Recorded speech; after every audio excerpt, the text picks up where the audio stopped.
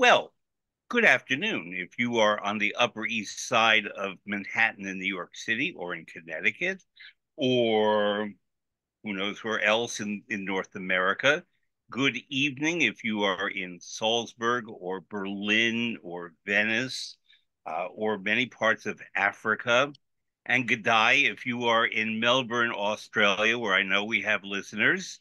Um, Welcome to Fred Plotkin on Fridays on Adagio, the place where classical music happens.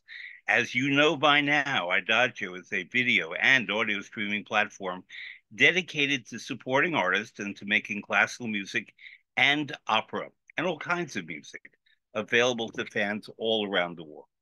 My guest today is someone whose work I admire. As far as I know, we've never actually met in person. We will remedy that soon.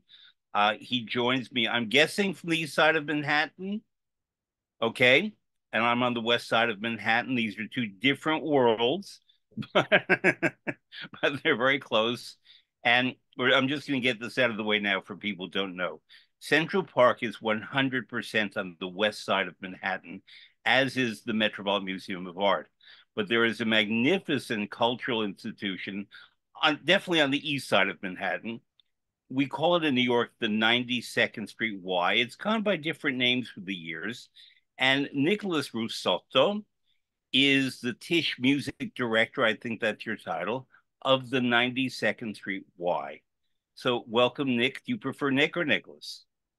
Nick is fine, and thanks so much, Fred. It's such a pleasure to be with you. And I should say, for any West Siders, we do stamp passports, right at the west side of Lexington Avenue. So it's a very easy crosstown experience. Yes, except for the toll booth on the crosstown bus on 96th Street. That's right. I think Kathy Hochul got rid of that one too. Okay, that's our governor. By the way, Nick, I meant to tell you we have listeners all over the world, as you know. So therefore, we're gonna, if we talk about Kathy Hochul, people may not know who that is. She's the governor of the state of New York. Um, Nick, I'd like to start with a very big question. Could you give people all around the world some sense of the history and the meaning of the 92nd Street Y, or whatever name we want to call it?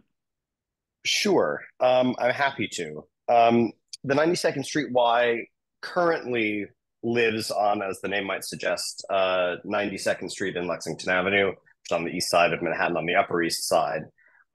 It was originally founded as the Young Men's Hebrew Association and started life much further downtown.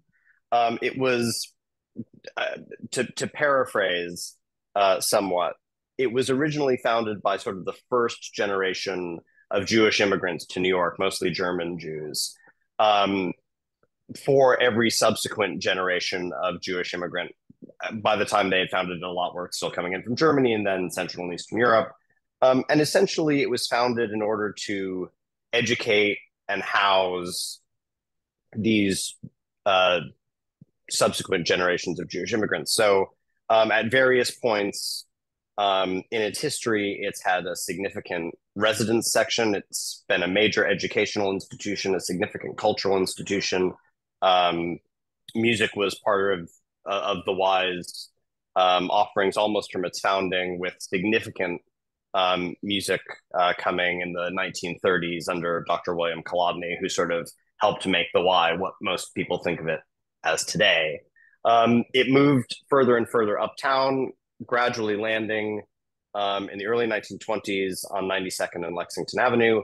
The first building that currently exists was built in the late 1920s, finished around 1928, 1929, which houses both of our main concert venues, a 900-seat concert hall in dark paneled mahogany. It's a gorgeous room, as you well know. And then a smaller space, which is somewhat more flexible, called Buttonweiser Hall, which seats about 200 people. But the sort of central ethos of the Y has not changed, in that many people still live at the Y, usually college students or folks with semesters abroad, or young interns doing their sort of work in the city. You can take any number of classes, from bridge to canasta to jewelry making to foreign language. You can send your children to nursery school. You can send them to swimming lessons. There's a gym that takes up a significant portion of 2 floors of the building. Um, And then there are a lot of different kinds of cultural options, whether in literature or poetry, talks by all sorts of major thinkers of all different stripes, from Bill and Hillary Clinton and Michelle Obama to David Rubenstein um, to Fern Malice, a wonderful fashion writer and editor who does lots of talks with designers. You can really hit anything, and that's before we even talk about the music, which is my little corner of the building. It's a pretty special place. And you may not remember because you're a young guy, but there used to be a very popular rye bread in New York City that you could buy in stores as opposed to a bakery called Levi's, Levis. And they would always have pictures of Native Americans, of Chinese, of Black people, of Latinos, of people from every part of the world eating a sandwich with Levi's rye bread. And the ad line for years was, "You don't have to be Jewish to love Levi's." And so it's not the jeans, it's rye bread. And similarly, you don't in any way have to be Jewish to stay at, to attend, to be part of the community of the 92nd Street Y. It's Hebrew back in the day in the 1870s meant Jewish to a lot of people.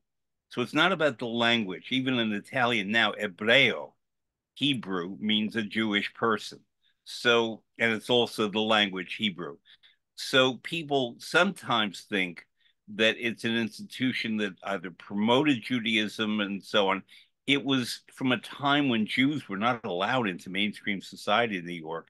And the Germans, particularly back in Germany, built something called a Bund, B-U-N-D, which is like a social organization to help people get on their way. So these were German Jews, as you said, who created this organization for immigrants, for people who had social needs of social services and so on.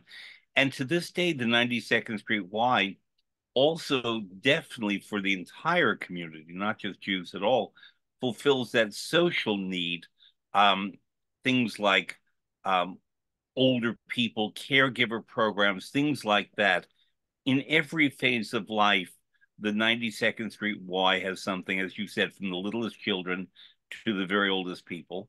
Um, and yes, in the middle of this magnificent institution also happens to be a world-class music program. And that's what makes it different, say, from Lincoln Center or Carnegie Hall. Although Carnegie Hall certainly does a lot of social programming, many arts institutions in America certainly do it, especially New York City. And we're going to get into that. But do you think that there are still people who perceive it as like a Jewish place, and therefore, if you're not Jewish, you don't get to go there?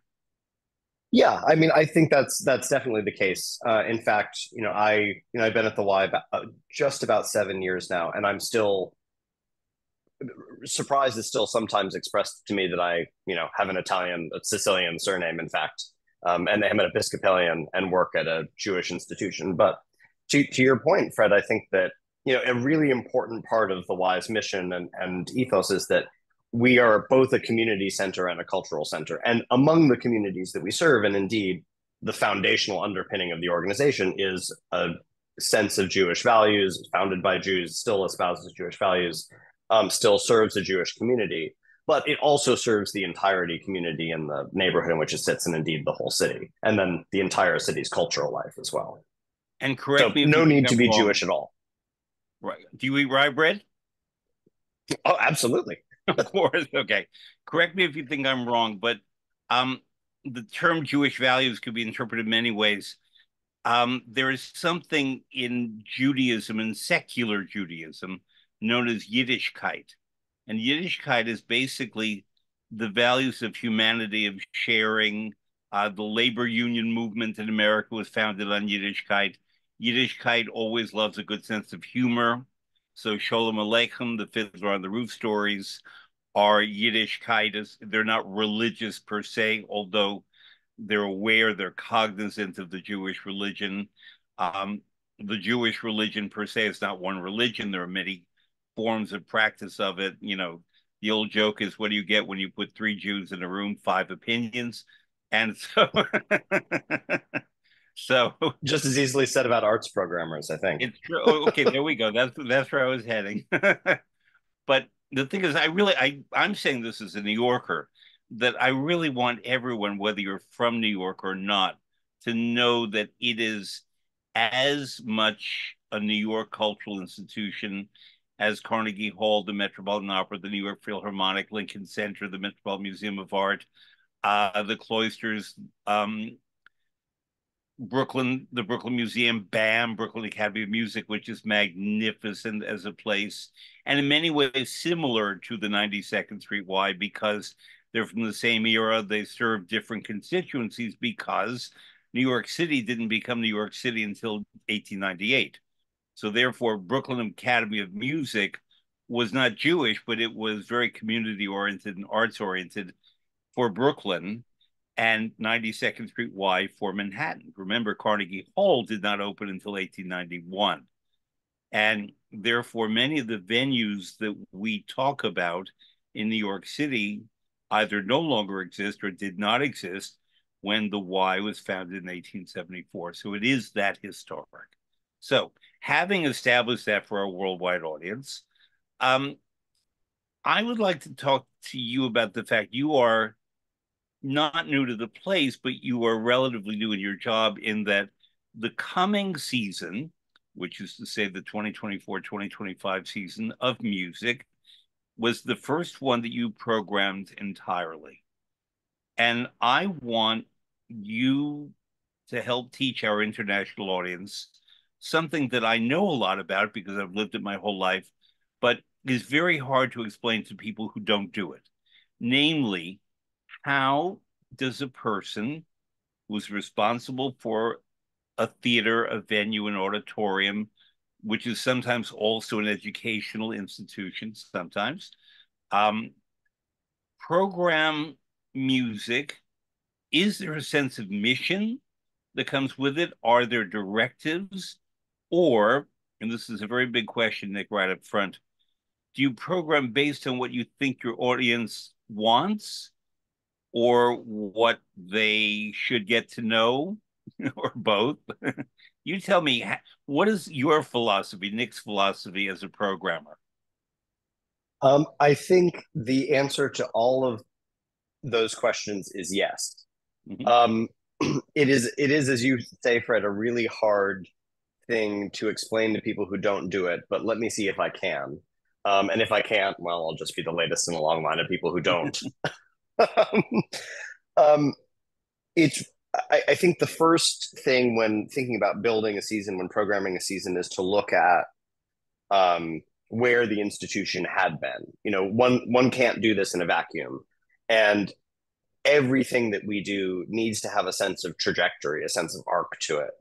Um, I'm very lucky, as you mentioned, as I mentioned, that I've been at the Y now for some time, so I've seen several different iterations now of the music programming. I was originally brought on by Hannah Aria Geifman, a legend in New York in her own right. She was succeeded by Amy Lamb, who had been artistic director of the Celebrity Series in Boston, another legend in her own right. And I succeeded Amy last year. So I've seen And a legend in the two making. different. Well, well, let's see if the check clears first. um, I so I've seen Hannah's very very intellectual Eurocentric approach and worked with her a great deal in honing and shaping that. Um, Amy came and started to broaden our perspectives and our sensibilities, questioning why the Y does X but not Y, or Z as it were. Z. Yeah, we do Y very well. And so I've been helping shape and steward those conversations for some time. And so I've arrived at this point with a pretty good understanding of where we've been in recent years. And then, of course, taking as well into account Michael Barrett's work, Omas Hirschbein's work, and Dr. Kolodny's work. Old people, And the legends too, who changed the direction of the Y in terms of music. But also, I would say, responded to changing audiences, not audience taste, but just who the population was in New York City. Yeah, quite so. And especially in William Kolodny's time, and then Omas Hirschbein's time. Omas was at the Y for a very, very lengthy period, just 25-ish years, something like that. Yeah, I Quite know a him. quite a Yep. while. And and so he perhaps most shaped what we think of as the current programming style at the Y, which I think it would be fair to say is ever so slightly left of center. It's great artists doing projects that are meaningful to them.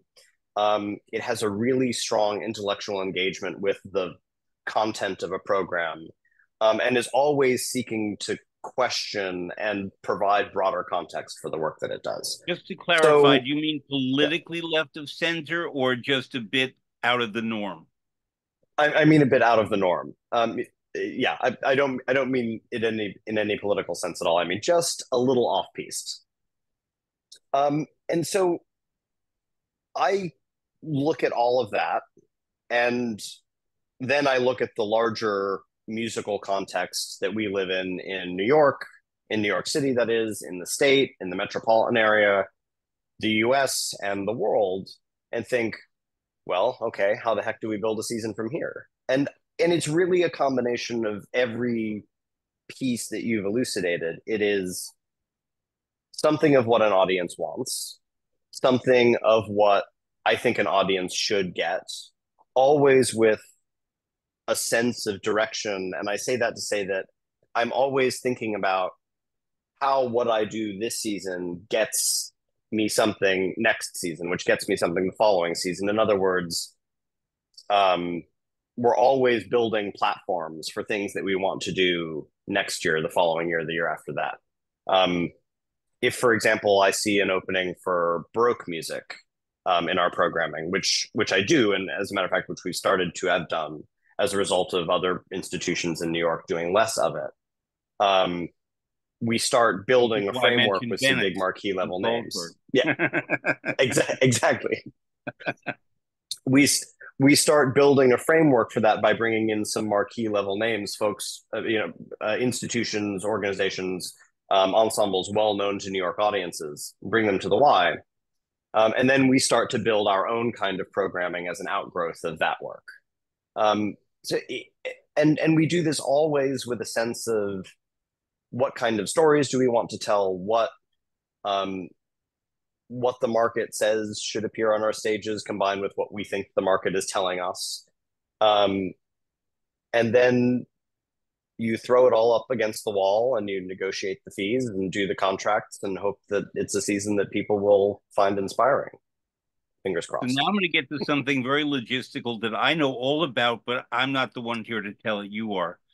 Um, let's say artist A, let's a German pianist, okay? It does well, I'm not thinking of anyone, but let's say a German pianist who lives in Germany and has most of her activities in Germany and in Central Europe, and occasionally will venture out from Central Europe. Um, would you want or try to be in a position to bring this German pianist to the 92nd Street Y? Or does her management contact you and say, um, pianist A is thinking of a North American tour that will include 5 cities to do a program all Schumann? And are you interested in that? Do you say yes, but we're not interested in Schumann, or we love pianist A, she can play whatever she wants? How does that work? And but the first part of the question is, would you just bring her over to New York if she's not doing a tour in North America? I think the answer to the first question is an unqualified maybe. Um, it is it is always easier to do things on a tour, certainly. But it really depends. So much of the answer to that question is who the specific artist is, what they're wanting to do at any particular moment in time, and frankly, how much the person in my job likes that artist. Mm-hmm. How strongly we feel that that artist is someone worthy of showcasing in New York. How much we think that that is a really important part of our season. Um, if we think that it's a very, very important thing for us to do, then we're very lucky in New York that we have the ability to do that. Um, but certainly, it's easier to bring people on tour. It's easier when a manager calls and says, we're booking a tour. Here's the range of possibilities. Here's the program or programs usually. Um, to the middle part of that question about programs specifically, most of the time I feel like these days we're given a couple of options and then maybe some things that can be swapped in and out. Um, and we tend to work with the manager, and sometimes if we know them, with the artist directly, to figure out what the best program will be for our audience and our city. um, I will say that being in New York, we sometimes get artists having a very strong sense of what they want to play in New York for a New York audience. So sometimes we don't end up with the usual program A or B or C kind of option. Um, but so much of this depends on who the artist is, what they are passionate about, what we think is the best showcase and best platform for them. And it's usually a dance between me and the manager and the artist to arrive at that perfect constellation of thing. Sometimes it's very, very logistical. Well, somebody else is playing the Schumann Symphonic Etudes this year, and we'd rather not duplicate. However, on the newly announced season, we actually have two artists who are both playing Brahms Handel variations. Okay. One person had put in the program very, very early, and I said, absolutely, great program, fabulous. The other person had come along somewhat later with the same piece on, and I said to the manager, just so you are aware and the artist is aware, there is someone else who's got this on the program. And they said, well, we actually really do feel strongly about it. And I looked at the artists and I thought, there'll be such different versions of that piece, such different Mm-hmm. sound worlds, such different conceptions of the way that piece works, then why not Yeah. hold them both up and say, this will be really fascinating? And they happen to be on opposite ends of the season, which always helps. And, it's never bad to hear Brahms Handel variations twice. But also, the use of phrase that it's overused, but it's good. It's a teaching moment that Mhm. a smart critic from a newspaper will come by and write about both, even if they're months apart, and how those interpretations differ, and maybe how the first interpretation resonated in him or what he heard in the second one. There's a good article there, and I would love if our local journalistic institutions would do more of that. They do some. I'm not here to knock them, but it's hard to get classical music coverage into the paper. But I It do is, love, and of course, you to know, your point, that kind of coverage would be very, very interesting for you and I to read, but to figure out a way to write it in such a way that the massive online audience of any one of our right, local journals right. might be interested in might take a little more doing. But gosh, I I do think, hope someone writes that. That'd be fun. yeah. Well, frankly, I can tell you, although you know this, but listeners need to know it. Part of your job as a presenter is, and you have PR firms who work for you, to instill that idea, to think of who might be the right person to write that article and make sure that she or he or they are available on the dates when this music will be done. That's right. Um, so here's another question that's completely related. I've been pondering, do I name names or not? I will name one name and not the other. Um, I was mentored early in my training and career by artist Kranick, a legend in the opera world. She was general director of the Lyric Opera of Chicago, and she got me like the prime of Miss Jean Brodie. You have to get them when they're impressionable. She got me when I was very impressionable and open to learning. And uh, there was a very famous, world famous soprano who worked a lot with Herbert von Karajan, sang a lot at the Met, what was a particular favorite at the Lyric Opera Chicago. An artist made sure to have this particular soprano every season in a major role because the soprano developed a Chicago audience. She was from Europe, but somehow Chicagoans knew to pronounce her unpronounceable name and turned out and always bought tickets to hear this artist, whether it was Aida or La Traviata or Manon Lescaut, whatever the opera was, um, a German work at one point, Ariadne of Naxos, but whatever the opera was, artist Koenig made sure to present her in Chicago. That went on for 11 years. And then the artist was not on the program in the 12th year. And I said, was she not available? And artist Koenig said, no, she was available. But I have presented her in everything that she's worth hearing in. And I said, well, maybe they did not hear her in La Traviata 10 years ago. And artist said, and they should not hear her in La Traviata now. I'm getting goosebumps as I say this because she said it with complete love and compassion, but also as a business person and who felt responsible to her audience and that she had to bring her audience the best at that date. And this soprano, in an artist's view, not mine, but maybe I was being a little too sentimental, had nothing else to offer the audiences in Chicago.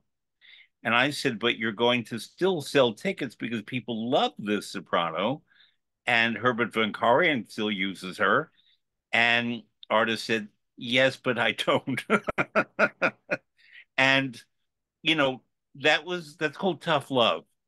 And it was tough love not only for the soprano in question, but it was for me because she was teaching me hard lessons, but I understand where she was coming from completely. So, do audiences tire of artists even if they're really good and venerable? And are there certain artists that one can keep bringing and they do something new, but other artists who you just say, maybe we've had everything this artist can offer us? Um, I think that we're in a period of pretty significant change in audience behavior. So I don't know if there's enough data, at least in my mind, yet to answer that question in the present moment in the current day. I think that certainly, even up till COVID, I'll say, um, with presenting organizations still relying on subscription bases and certainly orchestras doing the same thing, um, there is a certain amount of comfort in what I guess you could call security blanket programming, right? Artist A is well known and well loved, and we have had Artist A every year on the subscription series, whether in recital or with a concerto, for 15 years, and we've not come close to exhausting their recital or concerto repertoire. So we can sort of keep rebooking.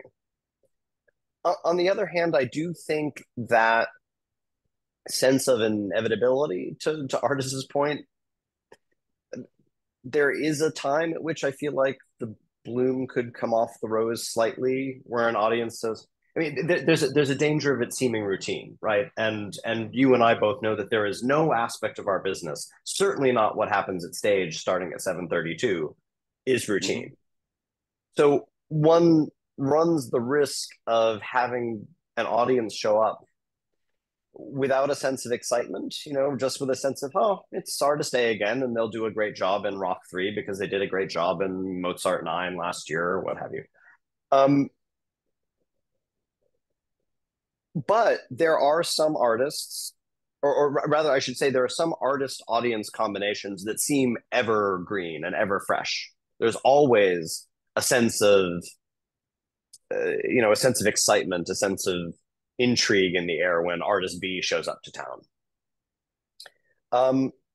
So I guess I have no real answer to this question, except to say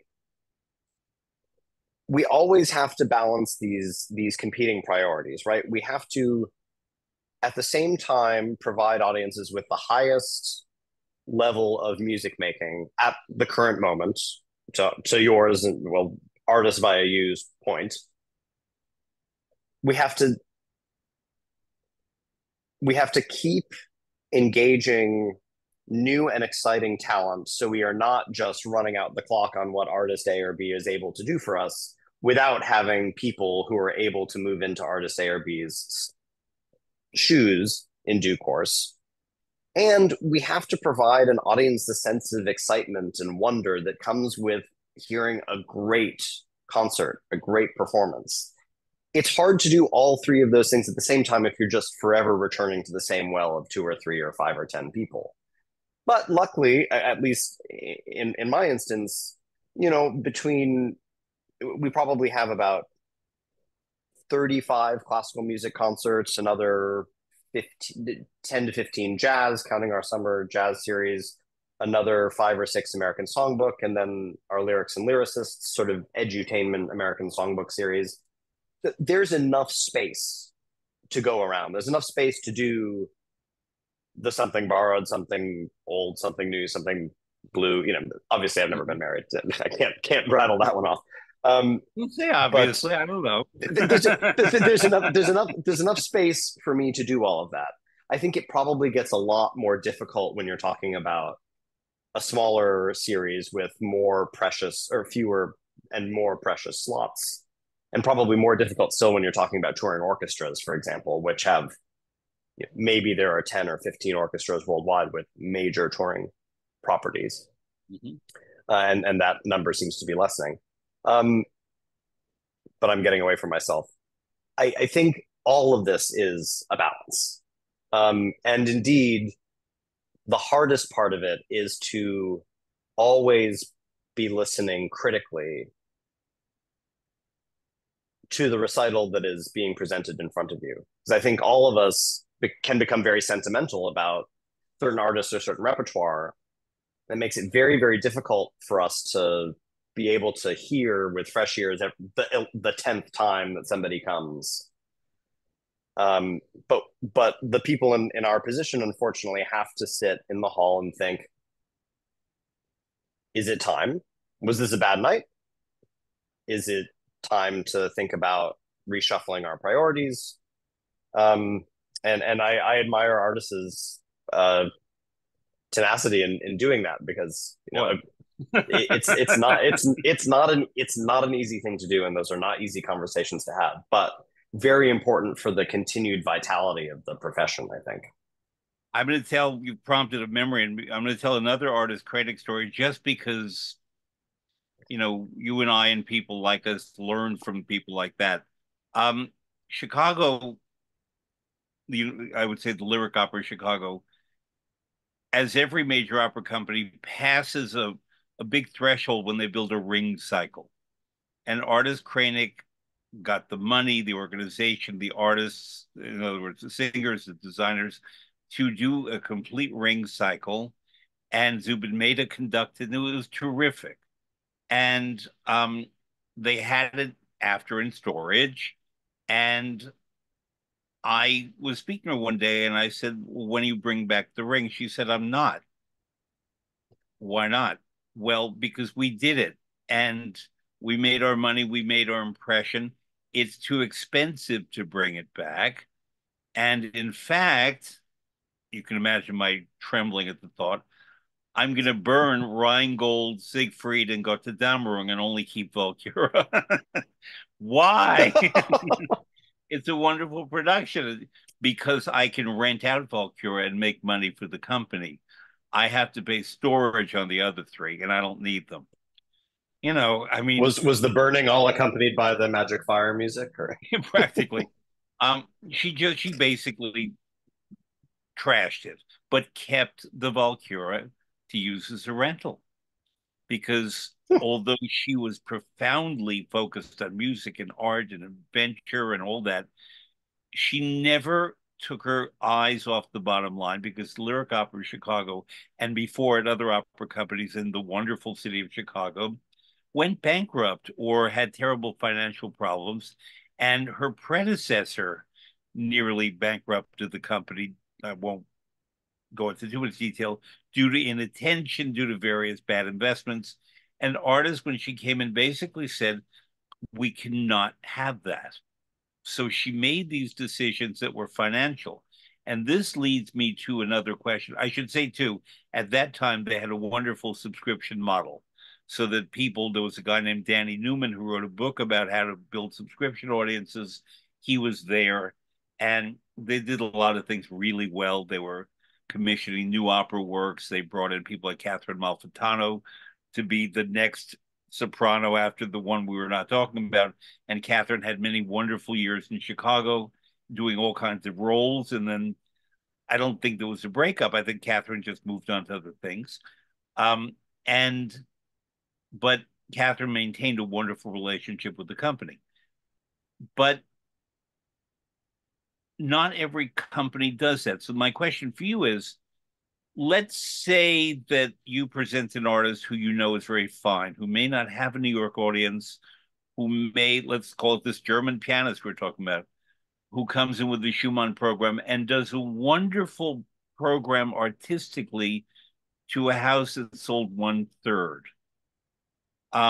Is it your fault institutionally, not you personally, that it didn't sell better, that was not promoted? Is it the fault of the manager who did not get the pianist's name out? Is it the program? How can you do a post mortem and decide, yes, artistically it was magnificent, but do we have her back, or we just say we had this artist in our history? Yeah, that's a really good question. I think that it can often be very difficult in the postmortem to see what went wrong, and I would say that that's largely because it's rarely one thing. Um, Certainly, it's possible that the institution did not market something correctly or well, or didn't find the right audience, didn't find the right social media targets. Our PR department didn't get a good press listing, which often does help with advanced sales. Um, it's entirely plausible. Um, I rarely find a reason to blame management for these things, except to the extent that they might not be encouraging their artists, especially younger ones, to post about their engagements on their social medias, or sort of directly engage with their following. Um, and that itself is very important.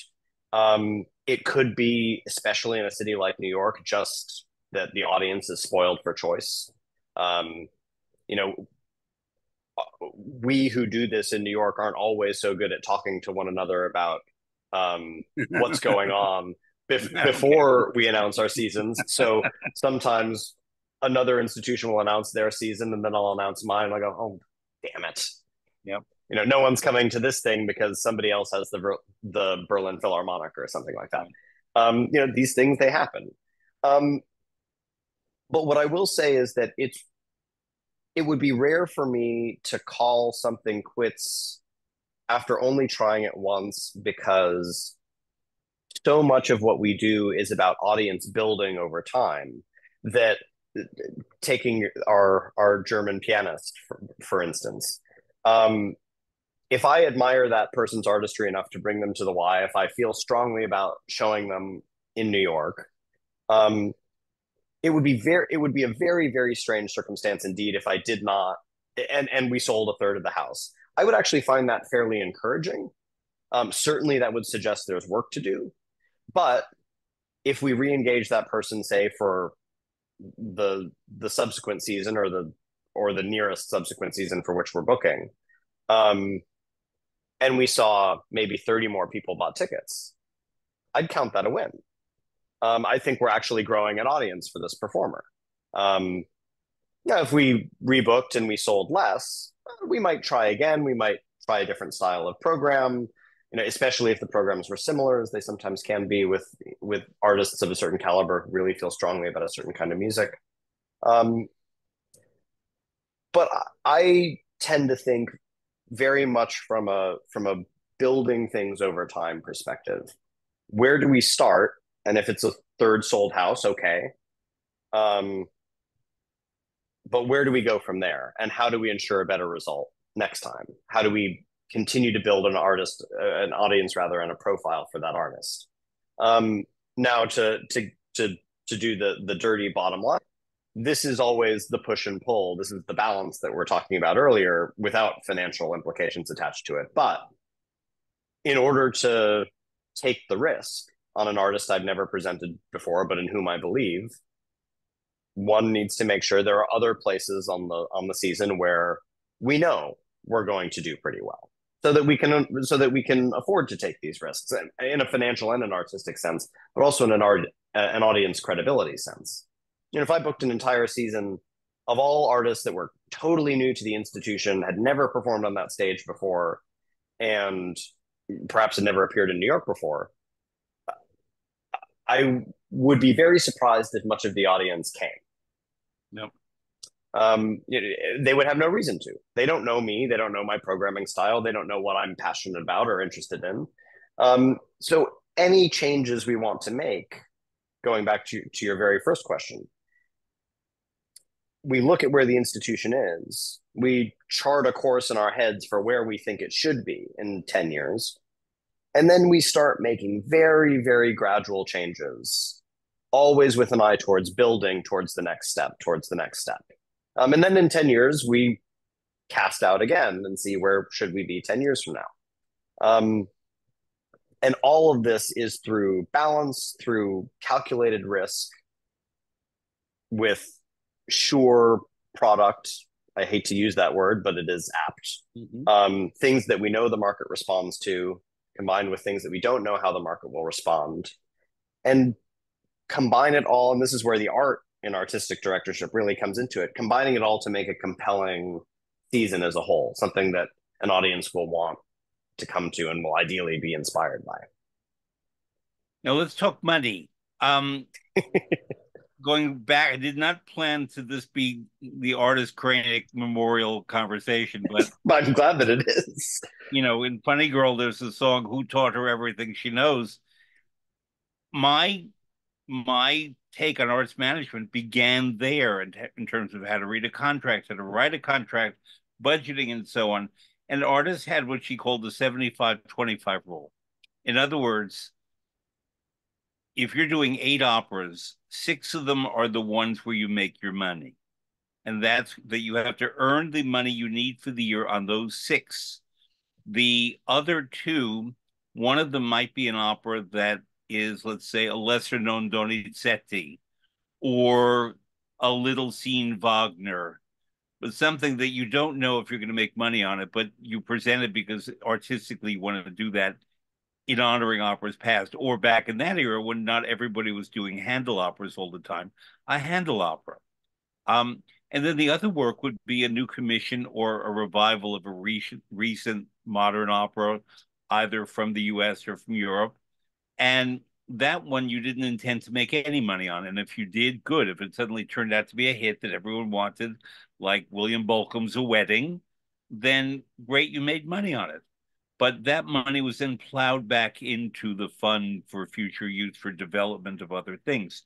Um, so basically, she taught me that you have to do your season's budget and then figure out where the money will come from and hope good for the rest, but not count on it. Many contemporary arts institutions, especially a major opera company, it's kind of like the roll of the dice in terms of what will earn and what will not. And there seems not to be planning that way. And it's unfortunate because these institutions are precious to us and they become very vulnerable and it's like they're performing on melting ice. And you don't want that because you want to keep the institution happy and healthy and have it a place where people want to come. At the same time, also doing new work. But not all institutions subscribe to 75-25. Then there are the kinds of places elsewhere in the US and certain other countries, but especially the US, where basically it's Carmen Traviata, the Barber of Seville, and one other thing that maybe will be like Tosca, who knows what, Bohème for the umpteenth time. And that's not, those are masterpieces, but they're not artistic growth. And so therefore, when you guys, and yes, you're not an opera company, you are a concert presenter, sit down and budget. Do you budget with intentions for each program, or do you budget for the season and think, okay, well, very popular Tony Award winning singer will bring in a bigger audience than recitalist from Peru? I do both. Um, I I think I probably start with. I guess I would say that I start with a concept in my head for what I think the season should look like and be, and then I sort of very roughly sketch out a budget for what I think that concept will do, and then see where I am, and then start to juggle a bit from there.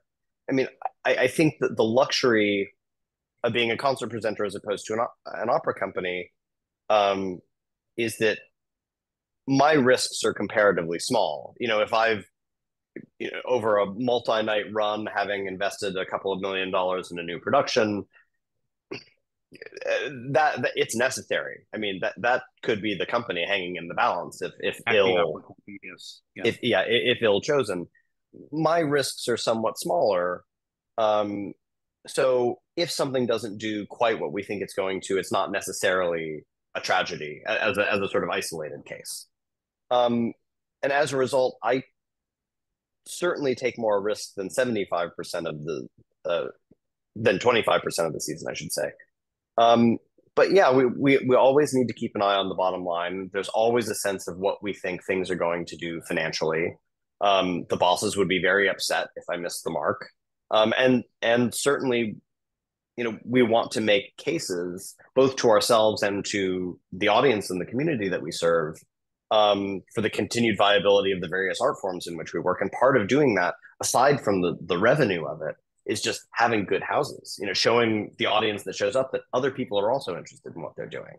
So I think of the revenue absolutely, um, but I think of it in a broader sense about how what that revenue is showing is the sort of paths to viability of our art forms. Um, it's a very basic question I'm going to ask, but one that so many people who do what you do, but I know not you, um, forget to do. Namely, if you're doing forward planning, do you take out a multi-year calendar and look where the Catholic, Muslim, Jewish holidays are, where election day is, where all of these things are, and say, wait a minute, we can't do it around this time or that time? How do you do that? Um, as you might imagine, it's particularly complicated for me because I have the usual holidays, and then I have to take into account all of the Jewish high holidays. We do look at Eid and some of the Muslim holidays. They're a little bit less um, off limits for us. Um, but certainly things we take into account when there are major, especially when there are intersections of multiples. Um, uh, I have a bookmark on my web browser. One of the I think a Chabad from maybe the University of Illinois or something has very kindly planned out all of the high holidays until like 2035 or something like that. And though this will sound, I'm sure, excruciatingly low tech to some folks in our business, I have multi-year Excel spreadsheets Yeah, that just sort of so list do every I. date Yeah, sequentially, and then I have of everything course. blacked out so that if some manager comes to me and says, "Well, for the 2029-2030 season, we're planning this wonderful AI concert," as I imagine they'll all be by then. Yeah. Um, and I look at the date and I go, "Oh, well, I can't because it's right in the middle of Passover or something like that." Um, I mean, sometimes I forget, and then I go back 2 years later and realize that I put something on Sukkot or in the middle of Yom Yeah. Kippur or something like that. But thankfully, it doesn't happen to me too much because I do have to, from an institutional perspective, I have to keep a very close eye on it. I'll tell you why I asked. Immediately before the pandemic hit the United States, my last trip out of New York in America for a job was to a major American city that has remarkable musical institutions, a great opera, a great orchestra, beautiful concert halls and theaters, and a devoted audience, and so on. And it's also a city that is among the most successful in American football. And this institution booked a fantastic cast and amazing conductor for Salome and yours truly as the speaker. And there was no one there because I it will. was, wait a minute, it was Super Yeah, Bowl Sunday. yeah. And even I, though this city's team did not make it all the way to the Super Bowl, this city is so football mad that everybody, I mean, it was so interesting that I couldn't find a restaurant to eat at after the afternoon performance. We had a matinee. Um, I couldn't find a restaurant to eat at because everything shut down in one of the largest cities in America, because with a fantastic tradition of, believe me, of football, but also music of all kinds and academia, everything. I could not, it was no one bothered to think when is Super Bowl Sunday in this famous football mad city. So I do note, we definitely note Super Bowl Sunday and Election Day. We note Election Day internally because one of the many ways in which the 92nd Street Y serves the community is we're the local polling place. okay. So during Election Day, there are people wandering in and out of the building all the time. And this year, I did leave a very healthy uh, time after the election day, just in the off chance. I Because think we're going to need an ambulance and resuscitation equipment. yeah, yeah. Um, but as far as the Super Bowl is concerned, New York is one of those strange places that nothing really seems to disrupt Right. the daily life of the city. New York So is big enough. we have programmed on Super Bowl Sunday before to I don't think deleterious effect, and our matinees are 2 p.m., so it may not matter. Um, Actually, I can point you to one thing that is kind of like the Super Bowl of that city or the Jewish holiday of somewhere in New York, the Tony Awards. The yes, Tony and the Awards marathon. and the marathon, you're right, November, which is often right around Election Day. The city is not navigable on Marathon Sunday. And it's also full of wonderful people from around the world, and New Yorkers turn out and support them. It's great. But the Tony Awards are the equivalent of the Oscars for the New York theater world.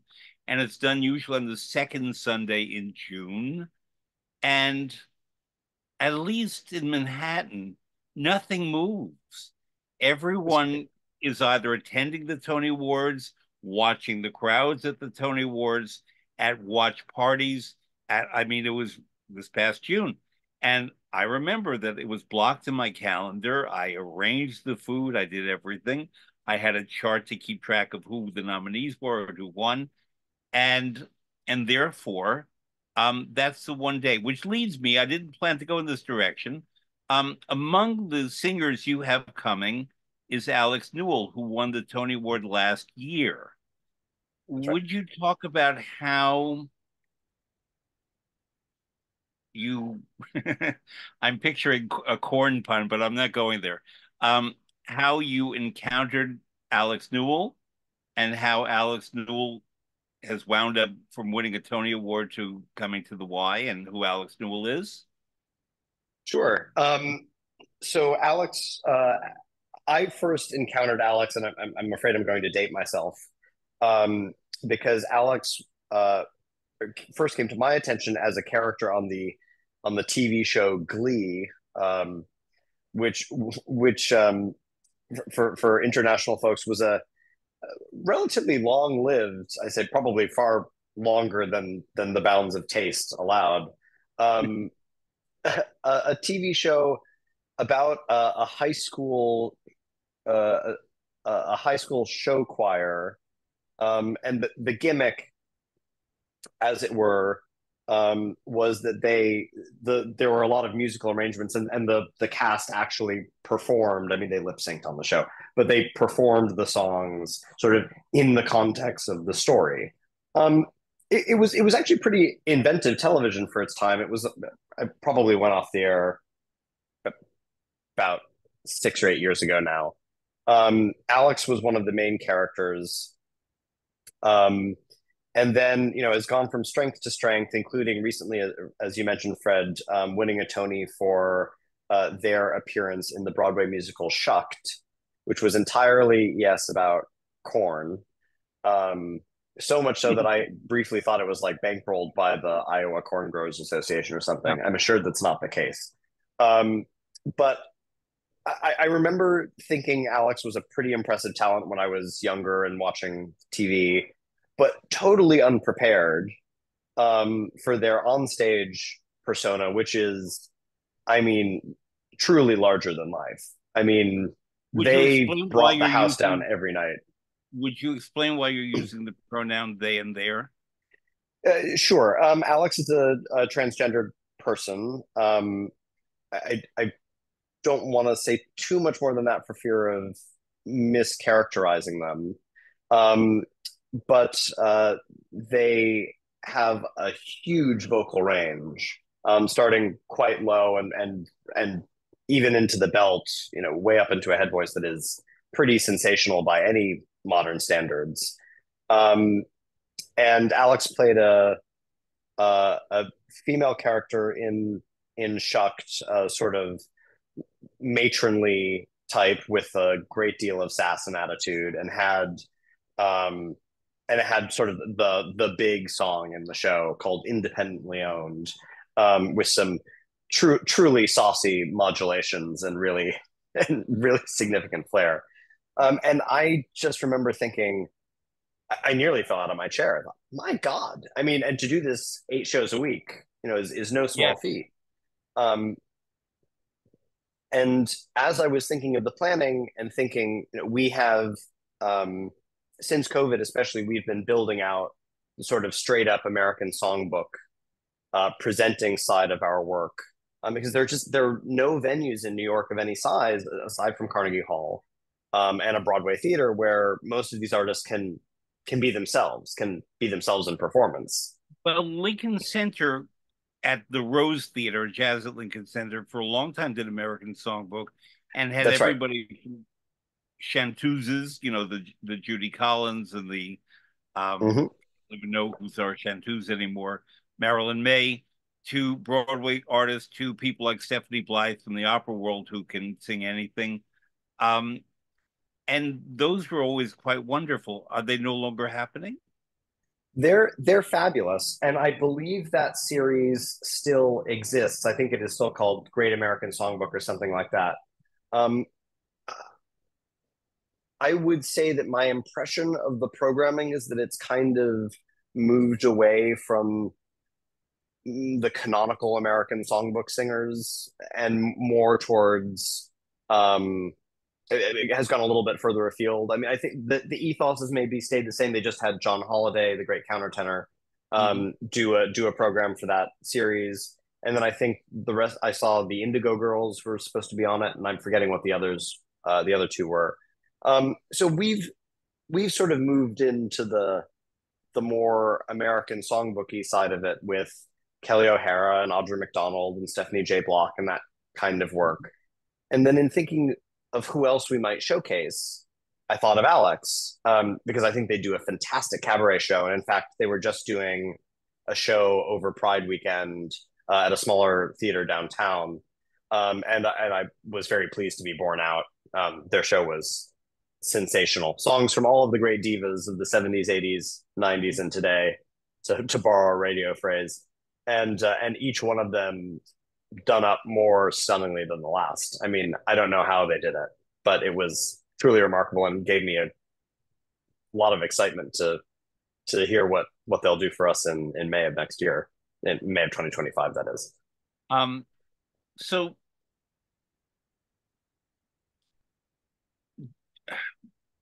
how do I put this? When I meet people in the Broadway and off Broadway in the theater worlds, and I grew up with theater. I had a wonderful cousin who had a 52-year career in Broadway theater and so on. And I met many people through her and went to Tony Awards and so on. But I grew up and worked professionally in the opera world, in classical music, but primarily opera. And when I meet people from Broadway and from the theater, and I say I'm in opera, we sort of look at one another with admiration and a little bit of confusion. And I would say, well, we're cousins. We do really the same kind of stuff with a few differences. Number one, in opera, we don't use amplification. Number two, we have limited runs in opera and it's not destined to make money. Whereas if you mount a Broadway musical, the hope is you also make money, in addition to doing something artistically valid. But many producers will produce things, in other words, the people who pay for it. There's another thing. In opera, a producer is the stage director. In Broadway, the producers are the people who give the money to launch the show and hope to make some money back. And our scenery in opera is a little more elaborate often. Um, Broadway people are so-called triple threats that they can sing, act, and dance. There is a lot more show-stopping applause in theater, in musical theater, whereas there is a lot of jaw-dropping singing done without amplification in opera, but they're all wonderful. They're just a little different. So, would the 92nd Street Y audience know of Alex Newell? I mean, Shuck turned out to be a charming show that I avoided because why did I want to see a show about corn? But it was charming, and I heard about Alex Newell, and I heard the other cast members were good, and I liked to see what's being done. And it had a very good book, and it was fine. I enjoyed it a lot more than other musicals. But when I heard Alex Newell, I was thinking, where can they go next and what will they do next? Because many people would not think to cast them in a traditional, I mean, Hello Dolly, I don't know, maybe one day. Who knows? They can sing it, but who knows? And how do you build an audience? So therefore, when you invited Alex Newell to come perform next season, was it purely artistic, or were you building an audience, or do you think that they bring an audience already? And if they do, they're not necessarily your audience. That's right. I think it's a combination of several things. I mean, I think Alex has a great following on their own. I think that we have been building on that side of our programming a somewhat younger audience, which I think will respond well to seeing Alex on our stage. And indeed, the early sales suggest so, which is heartening. Um, and for those of our folks who know, kind of the big stars of the musical theater world, I think it's perfectly reasonable for us and indeed necessary to hold Alex and folks like them up and say, this is the next generation of that, which I do believe is true. Mm-hmm. Um, so it's a bit of serving the audience we have and the new audience that we're building, a bit of bringing the folks that know Alex to our place, and then ideally getting them involved in other aspects of our programming.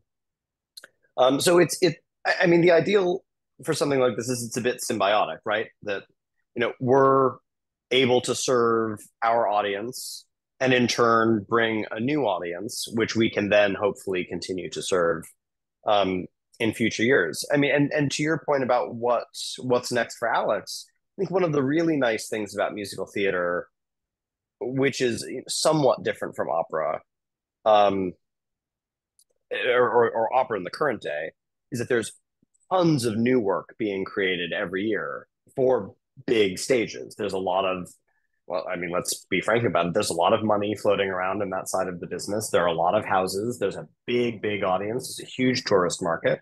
Um, so perhaps Alex's next, I say this with no knowledge, I should say, but perhaps Alex's next work is a piece that hasn't even been written yet. And musical theater is somewhat loath, in a way that opera is not, to characterize. I mean, there is not such a formal Fach system in musical theater. Of course, there is, but it's much more malleable.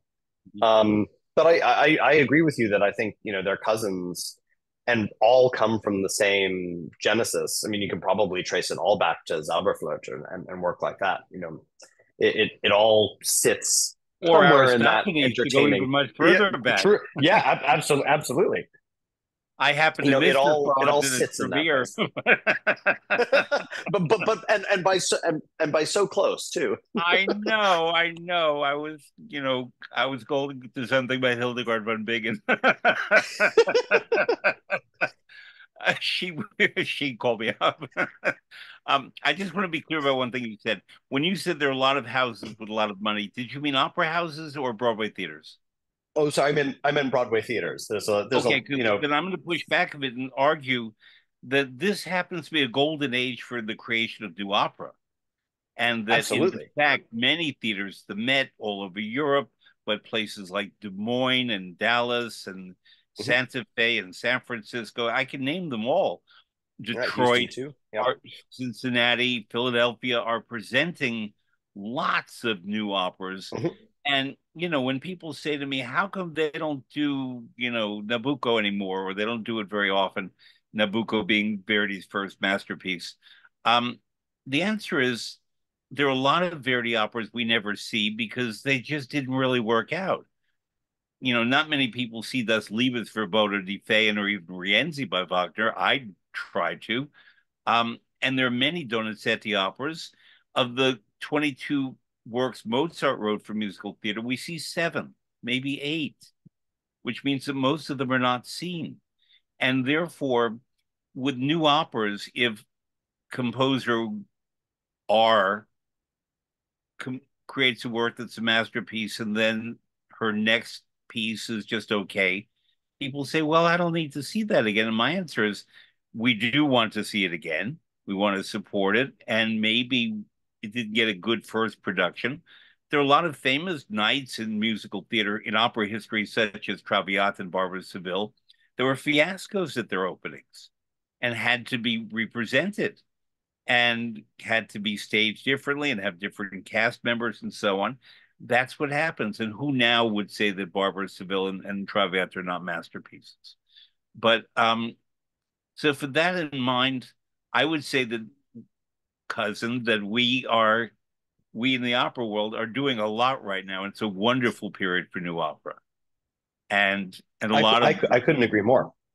people like Anthony Roth Costanzo, Devon Tynes, Julia Bullock, who you're having, Stephanie Blythe, Karen Slack, who you're having. There are many people out there in the opera world, Christine Gerke, who are creating new stuff or finding new ways to present or reach new audiences. Jamie Barton, Leah Crocetto. I can name many, many, many, many, many who are doing this good work, but they're not always noticed. And they're named Americans, but there are many Europeans and Asians and South Americans who are doing this as well. And, I believe it's your job as a presenter, my job as, quote, an expert, and also a presenter of this kind of program to bring to the world's attention people like that. I had Karen Slack on the show 3+ years ago, and she was terrific. And people can go to YouTube and enter Fred Plotkin, Karen Slack. And it was one of the best recordings of conversations that I did on Fred Plotkin on Fridays because she's a great artist. And tell me how you noticed Karen Slack and why you're bringing her and in what. By the way, she's Sure. an opera. Karen Slack is a great Yes, soprano from Philadelphia. she's absolutely phenomenal. And I mean, to respond to your initial point, and then I'll talk about Karen. I totally agree. We're in a golden age of the creation of new opera. I think your point about remembering that not everything is a success on the first night is a very important one, especially as we're seeing so much new work. And I also think it's incumbent on all of us to remember that, I'll be slightly flip for the sake of time and say that a premiere is relatively easy. Getting the second show, Yes. getting the second run is often significantly more difficult. But it's incumbent on us, especially the programmers and the folks behind the scenes in artistic planning, to evaluate all of this work that we're seeing and think, well, could we do it differently? Would that make it more or less successful? Um, because it's a real loss to see work only once. Sometimes the time has not yet arrived for a piece. Then we can come back in 20 years and call it a masterpiece. And sometimes, sometimes pieces kind of get lost in the shuffle of time. I think of, Carlisle Floyd's work, Anthony and Cleopatra, all of this work that just sort of lives somewhere, but isn't done quite so much anymore. I'm just going to interrupt. I was going to mention Anthony and Yeah. Cleopatra, which Samuel Barber and who the famous composer wrote the libretto and Franco Zeffirelli directed, starred Justino Diaz and Leontine Price, September 16th, Menotti, yeah. 1966, opening, thank you, Giancarlo Menotti, opening the Metropolitan Opera House. And Zeffirelli put every idea he had on the stage, and the scenery broke, and Miss Price was wonderful, and Justino Diaz was wonderful. But everyone said, it was not such a good opera. And that's not true, but it got lost in the shuffle. And frankly, here we go again. Artist Krennic said, Fred, we're going to bring back Anthony and Cleopatra, and we're going to do it better than that. I won't use the word she used, Met production. And they did in the 1990s. And it was glorious. And it began to reintroduce the piece to the repertory. And that took from 1966 to 1992. So a whole generation never So saw it. yeah, and of course these things do sometimes take that kind of time. It takes a visionary, and goodness knows we're not all visionaries, and we're not all equally passionate about everything that we see. But for me, there's really a stronger program um, than seeing a visionary artist who's passionate about something, wanting to find a way in to tell that story. And with that rather elegant segue, I'll say, I can talk about Karen. Um, I've been aware of Karen now for 4 or 5 years, I think. Have been a great admirer of her work. And then the phone rings one day, and it's her manager talking about a project that Karen has designed. Um, and as they're telling me the story, I'm sitting in my office thinking, this is exactly the kind of program the Y loves and that I love, an artist who's deeply passionate about something, finding their way to tell a story.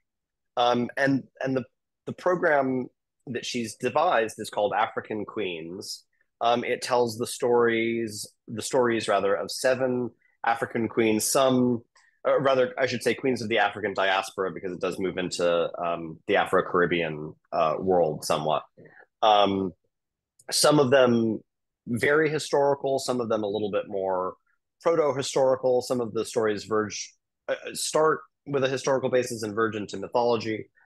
Um, and Karen has engaged a group of fantastic composers to write songs that respond to or set the texts of these stories. And through them, Karen has interwoven some older music from Florence Price, from Samuel Coleridge Taylor, some really interesting work um, that kind of helps to flesh out and provide moments of respite as these stories are being told. She's doing that with a fantastic pianist, Kevin Miller.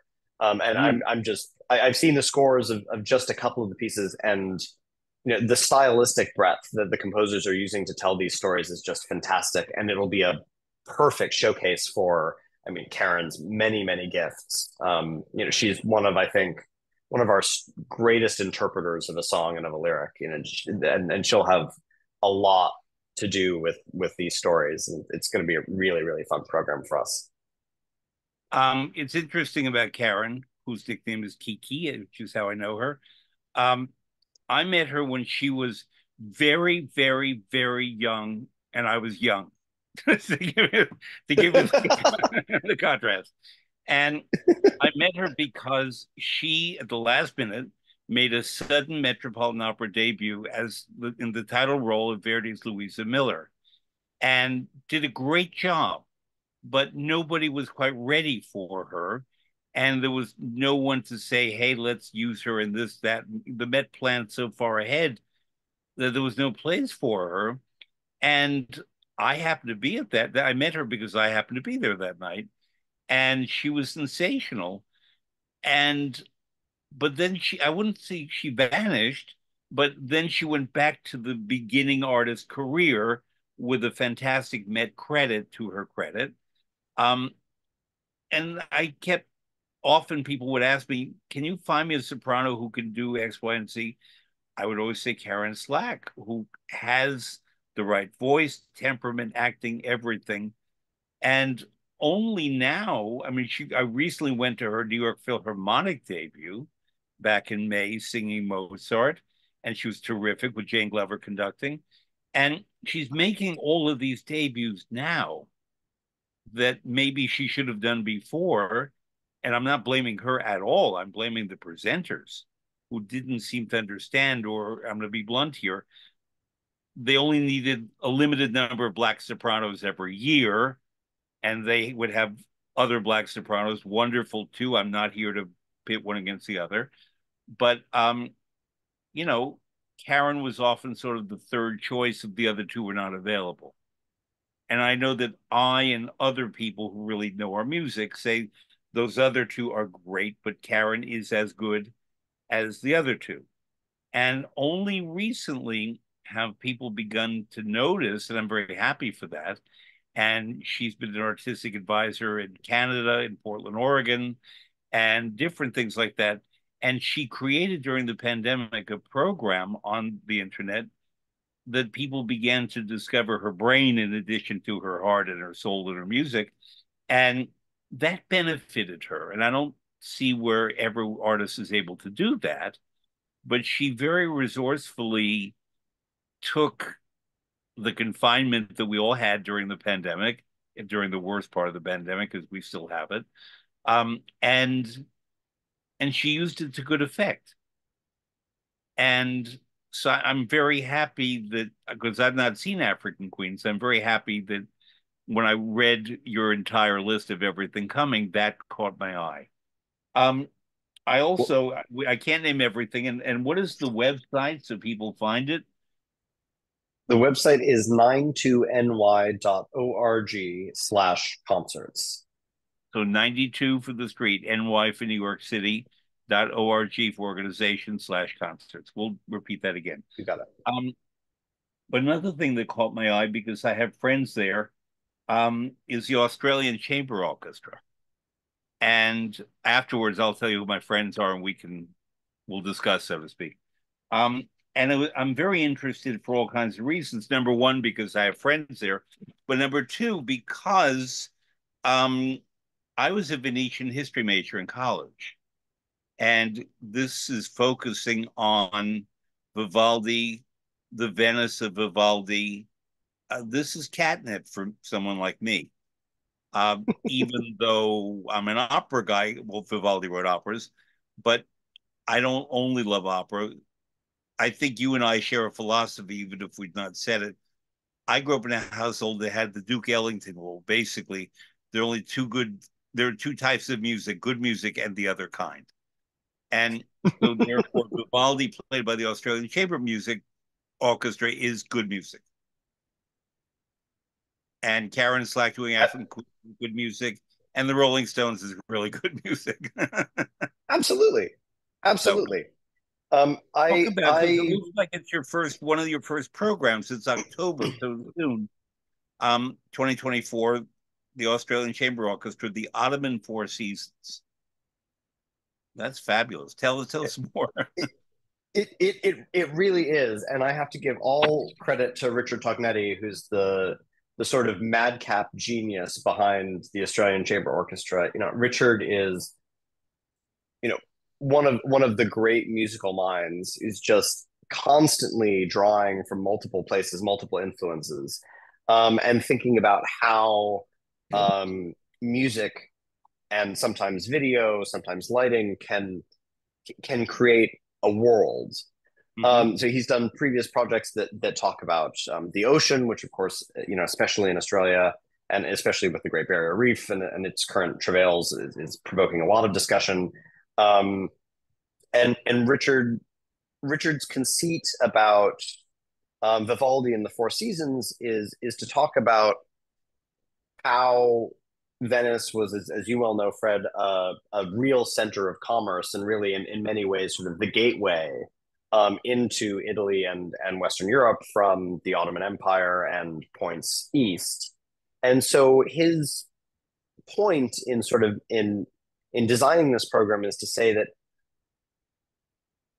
Vivaldi was probably, in his view, pretty heavily influenced by Eastern musical traditions, which were sort of perfuming the air in Venice, along with the spices that came with them, at the time of Vivaldi's writing.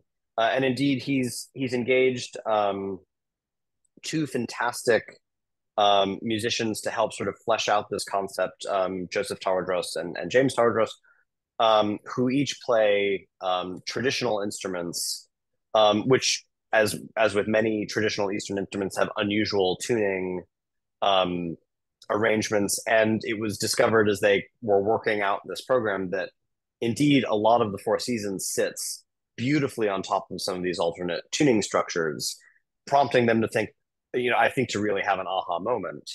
Um, so Richard has Richard has those instruments um, playing in a slightly rearranged Four Seasons. I mean, it is eminently identifiable, but there are some unusual touches, and then he's interwoven um, various types of Eastern music or music largely from the Ottoman Empire, which in and of itself encapsulates a few hundred musical traditions.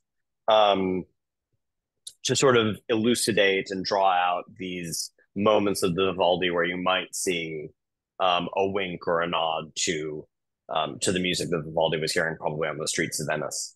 It's a really really nifty program, and we're thrilled to get to bring it to New York, and I'm thrilled to get to see Richard and the ACO again. It's always a blast. They are a really fun bunch. While you were speaking, a question came in my head, and it's not glib. It sounds glib, but it's really not. When I've taught Vivaldi's Four Seasons and the three movements in each of the Four Seasons, and how, kind of like with astrology, they're the first 10 days, the next 10 days, the next 10 days of a month or a sign, and how you can hear the gentle transitions of nature in the Veneto, and the arrival of birds and weather and so on. We now have climate change. And I wonder whether those traditional descriptions, kind of like holes with the planets and these other things where we know more or know different things, how that's going to affect our perception of the teaching of the Four Seasons.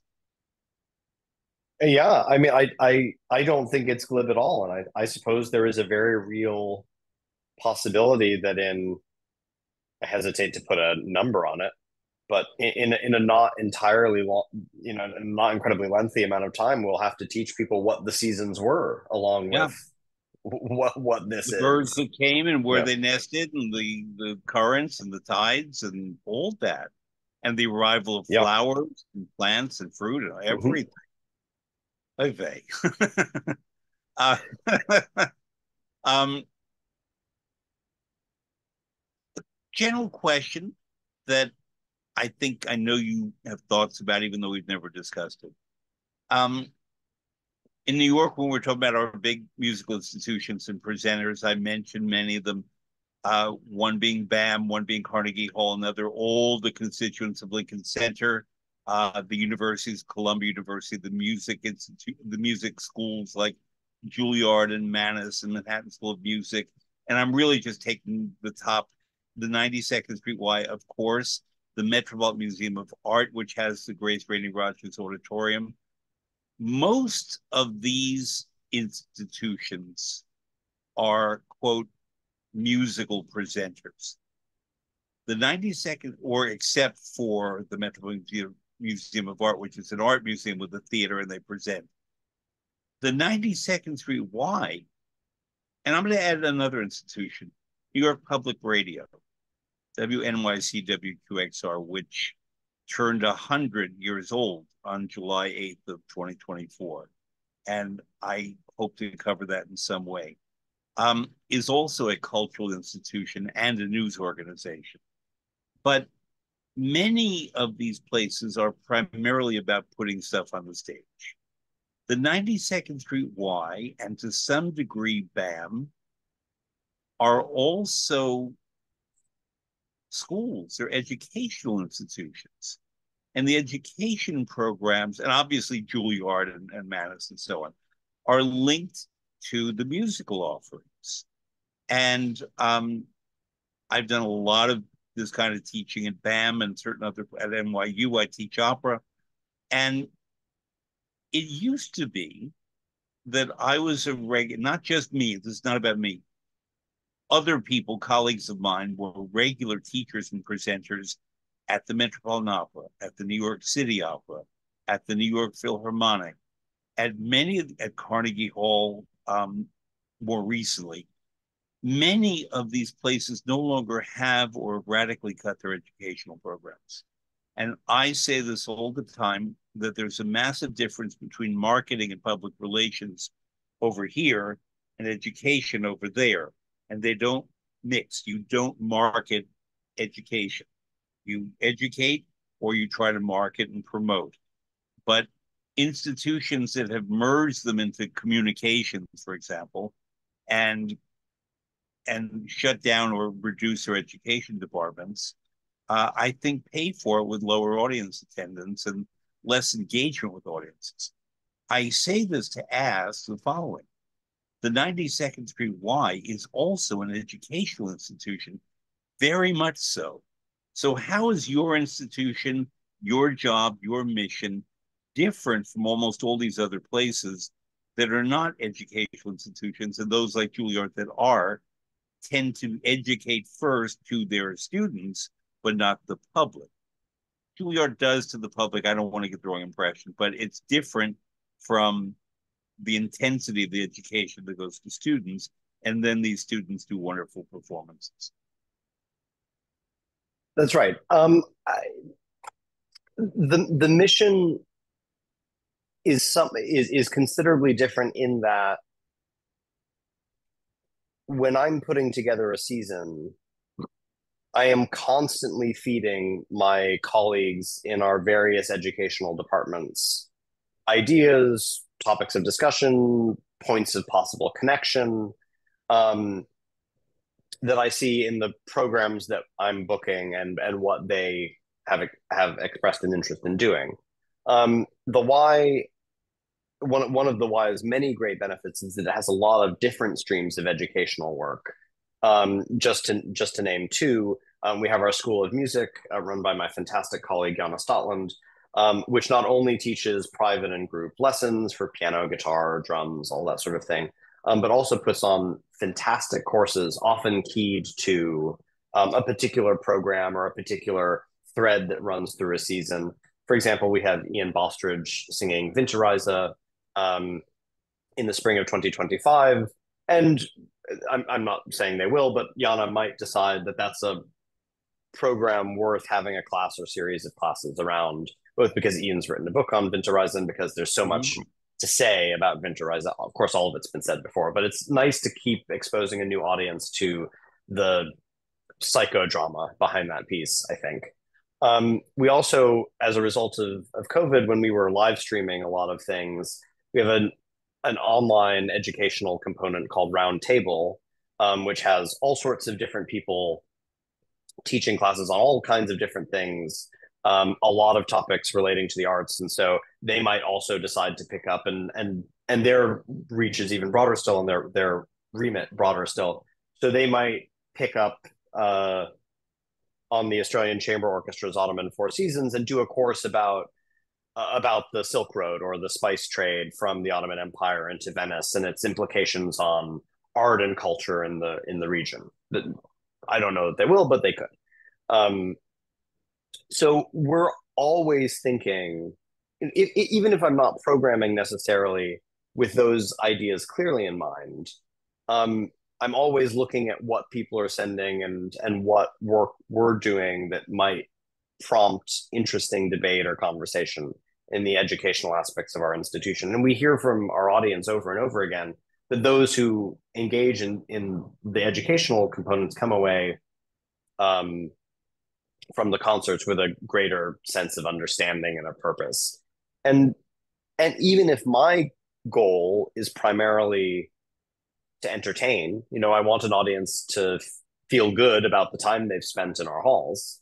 Um, Knowing that we've also perhaps deepened their understanding of an issue or a question or a period in history or a group of people, um, that makes art mean something. And certainly what art means to me doesn't have to be what it means to you, but it should ideally all mean something. It should mean something to everybody.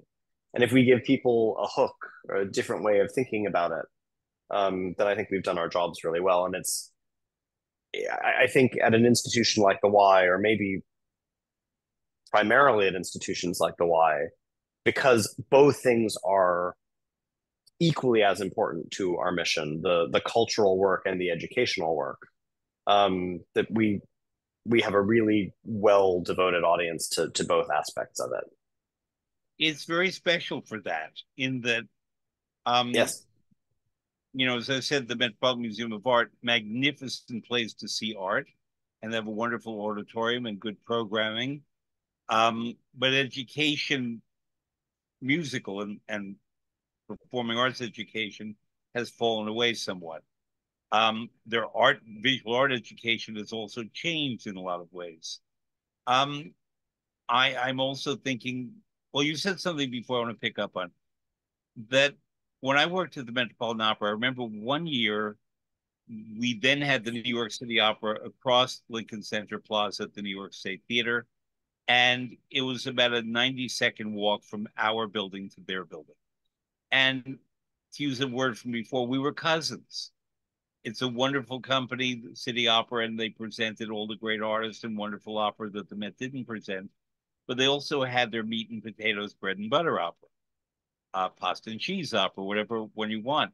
And they would, for example, always do Cavaliere Rusticana and Pagliacci and Bohème on the same Saturday. Do you know why? Avpag, and because it was the one day in which they made their whole budget. No, that's the one No, day I you can't can say that I do offhand. rent a horse for the whole day, and you don't don't have to bring the horse back and forth.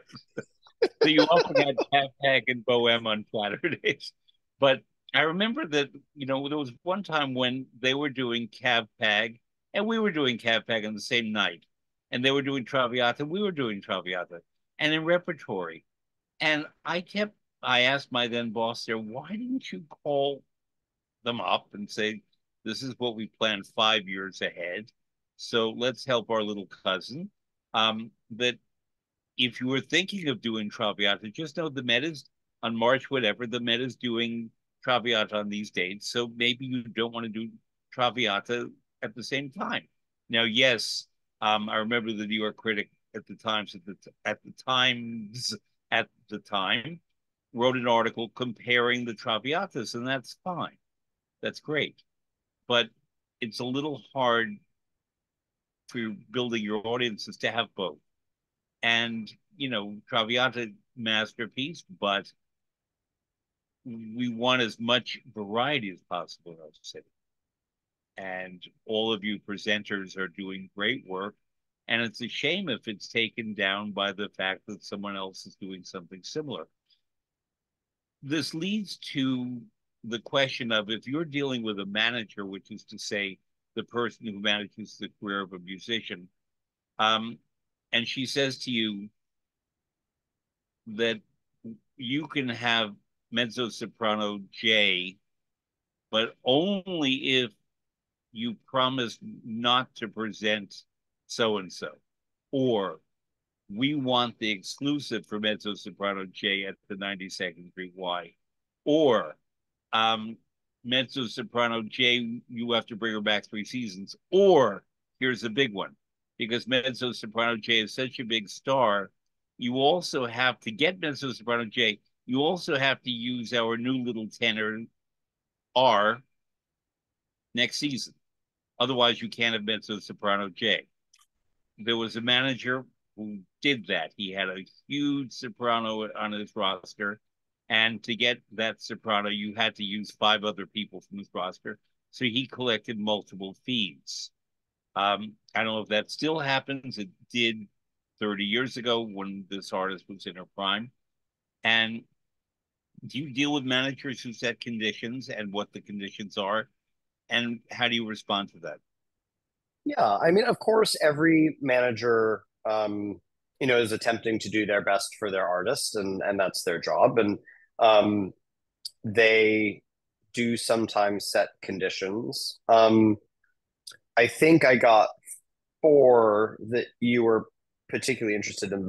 The first being that if I had somebody, I wouldn't have somebody else, and I would say absolutely not to that. The manager doesn't decide what I do or don't have on a season, and I've never been asked. For the record, I've never been asked such a thing. Um, uh, if a manager said, "Well, we want the exclusive appearance of in New York of soprano J or mezzo soprano J," that would probably be fine. I mean, that's what we mostly want too. Um, Certainly, the prevailing wisdom, the wisdom received from our great forebears on high, is that the best way to make a market for somebody, and especially in a crowded city, is to have the one exclusive appearance, or certainly the exclusive recital appearance, because we work very well with our colleagues at the Metropolitan Opera or the New York Philharmonic. If somebody's playing a concerto at the Philharmonic, maybe we can have them for recital, or if somebody's doing an opera at the Met, perhaps we could have them for recital. In those ways, we work nicely together, and nobody seems too terribly worried about one thing affecting the other. Um, a multi-season engagement, those certainly occur. Um, it's very situational. Going back to our very early conversation about the 11-year reign of soprano X at the Chicago Lyric, um, it, I would certainly entertain such an idea. It very much depends on who and what. And if a multi-year commitment, it's always nice to have like a point to it. I think of Angela Hewitt, the wonderful Canadian pianist, now is in London and Umbria, who did a multi-year commitment at the Y, and she played the complete keyboard works of Bach. You know, Hannah had the great wisdom to commit to that, because it was an event, and indeed it was. And you read Um, my mind. and then I think and we were thrilled to be able to do it. It was a wonderful experience, a great musical moment for our audiences who still think of it, especially those who saw all 12 programs, Yeah. still think of it as one of the greatest musical experiences they've had. So perhaps, and then the You last, mentioned that thankfully, Angela Hewitt is coming back, right? yes, she is. Okay. She'll be back in late October, Yeah. performing a mixed program, including the aforementioned Brahms Handel variations, along with Bach, Chromatic Fantasy and Fugue, Mozart C minor Sonata K457, and Handel Chaconne, the G minor Chaconne. Um, she's one of our audience's favorites, one of my favorites. It's always great to have her in our hall. And I think your last condition was you can have very exalted person on our roster, provided you also book perhaps somewhat less exalted person on our roster. I again have never personally encountered this. I've heard tell it still happens, um, and maybe uh, probably unlikely, if only because I don't like the premise. I worry about that as an ethical matter. But if we like both, I maybe mean, for your I don't think reference, I'd when use it I as a was negotiating presented with tactic. that, I always said, no way. I want to behave ethically, and I'm not horse trading. And it's not that if I get this great soprano, that I'll have these others, because artists in the back of my head said, you have to think of your audience first. That's right. And, if those other artists, maybe one of them would grow up to be a great artist, who knows? But it's not my job to put a credit on their program at the Met or the Lyric or La Scala, um, because I was pressured by a manager. Part of why I bring this up is because I know you know all this stuff, but I want our listeners to understand some of what is behind this. And I would venture to say, and I wonder what you think, I think the business has changed, and I think for the better in that regards, in terms of there is more collegiality among the institutions, such as you said, the Metropolitan Opera and Carnegie Hall, the Y, and other institutions. Um, but also because I think the business has changed. I Yeah, think that in some ways, unfortunately, artists are still treated awfully, some artists. Um, in some ways, uh, we are missing out on great people, great musicians, great, what do I want to call them? Great artists. Very simply, people have something to say in one way or another, whatever their art form is. Because we are slavishly driven by media, by social media, by the managements, and by all those different factors. And um, you are, I guess I am too, but you certainly are what a wonderful Italian friend of mine uses about me. And I feel embarrassed, but I know what he's saying. You're an arbiter. You're the person who brings his taste and experience and knowledge and all of that to bear on what is worth putting in front of an audience. And that's a responsibility. And there's no training to be an arbiter. There's just not. And, when my friend says this about me, I really feel he's trying to not flatter me, but honor me with a compliment. And I appreciate it. But it is a little embarrassing because an arbiter suggests an expert. It also suggests someone, and you are, suggests someone who maybe knows more. And, sometimes an arbiter of taste might be Diana Vreeland or what's her name, Anna Wintour, who will say this designer's in, this designer's out. Um, an arbiter is not a referee. An right. arbiter is someone whose taste and sensitivity and evolution knows how to bring something of value forth to more people, not for commercial ends.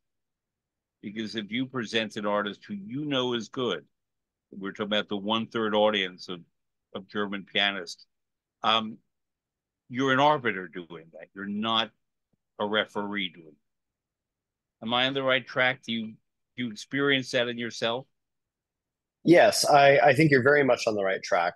It's it's a as you're sort of elucidating, it's a complicated series of judgments to make anything happen. On the one hand, there is our very personal taste, which is developed through just living, growing up, and being educated in a world and listening, hopefully widely and deeply. And through that, we develop a certain way of thinking about the world and the art forms and what we think it's important to convey. The other is the market, what the market wants, what the audience needs, what we think is deficient in it and looking to change. Um, and then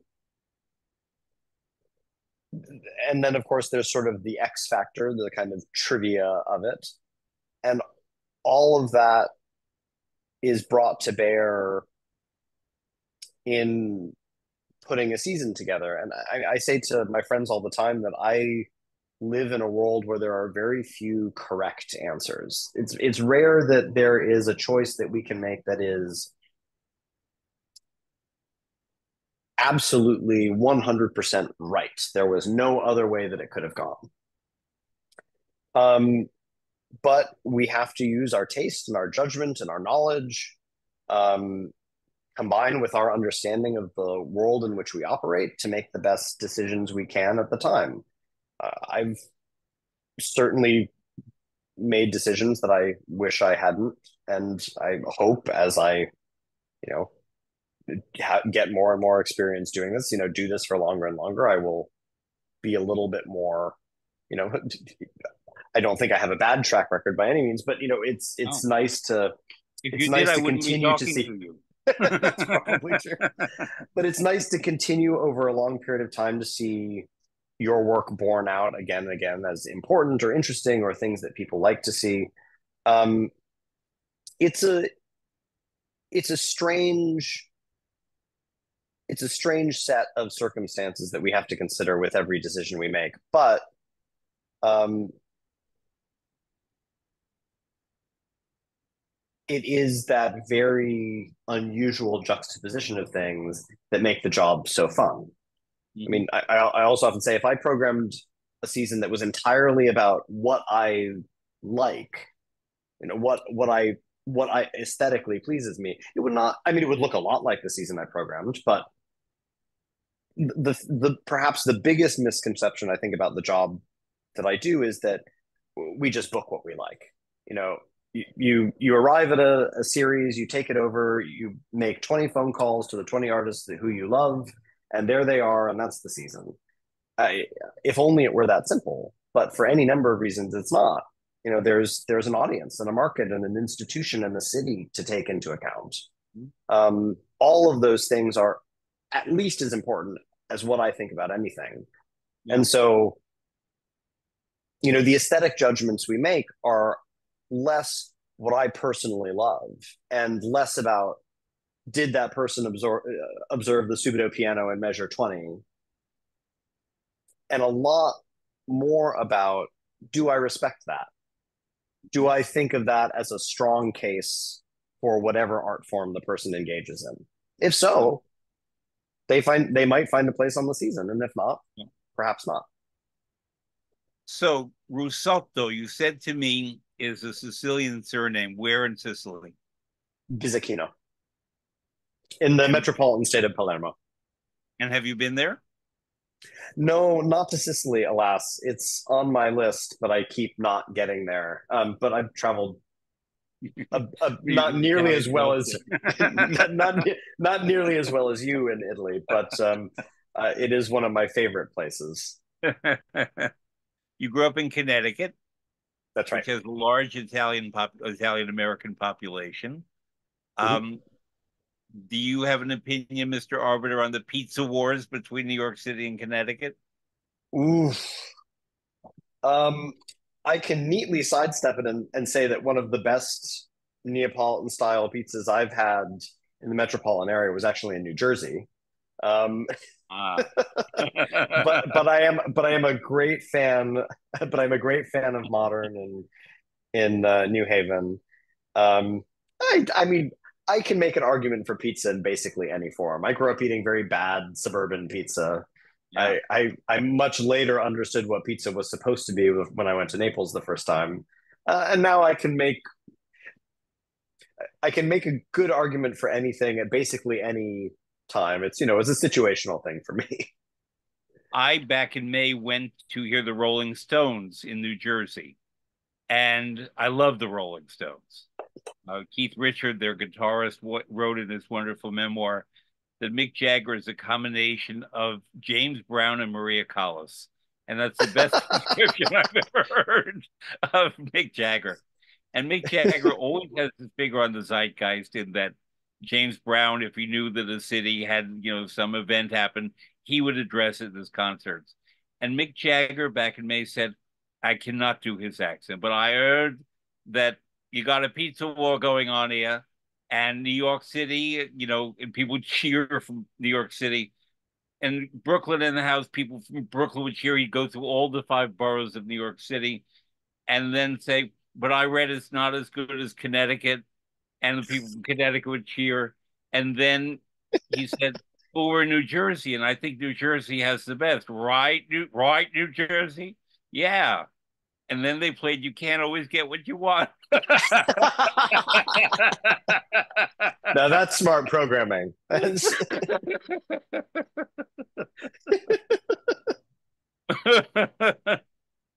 Nicholas Russo. I was going to say Risotto. That's me, Russotto. Thank you very much. You do wonderful work, and I was so happy Well, to have the chance to talk to you. thank And you, I Fred. It look was a forward delight. to more. And thank you for educating our audience because what you do is crucial in our world, and most people have no clue what a presenter, what a manager, what a programmer does because they see the people who are in front of us or they read about the conductors or designers or whatever, but they don't meet the person who does your job, and that's fundamental. So I thank you very much. Thank you.